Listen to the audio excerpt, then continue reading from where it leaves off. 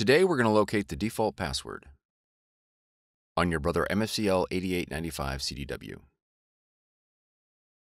Your machine's default password is required in order to update the firmware or access some advanced features.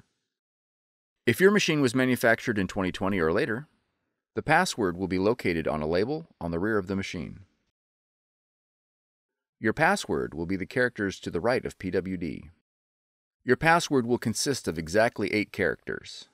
It will be case sensitive and may include letters, numbers, and symbols. For older machines without a password label, use the word initpass or the word access as the default password.